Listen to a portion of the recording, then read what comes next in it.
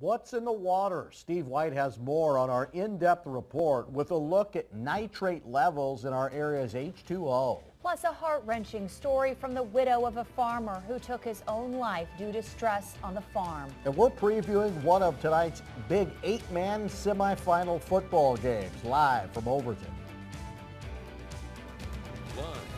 From the NTV studio, NTV News at 6 starts right now. Good evening, and we thank you for joining us tonight at 6. A rancher south of Hershey finds human remains that may be linked to a Missouri homicide investigation. He found them in a stock trailer he recently bought, that according to the Lincoln County Sheriff's Department. Deputies were called to the ranch on Friday. The rancher said, NTV, where your news comes first, with Colleen Williams, Seth Denny, Kent Bout and Weather, and Dave Great Sports.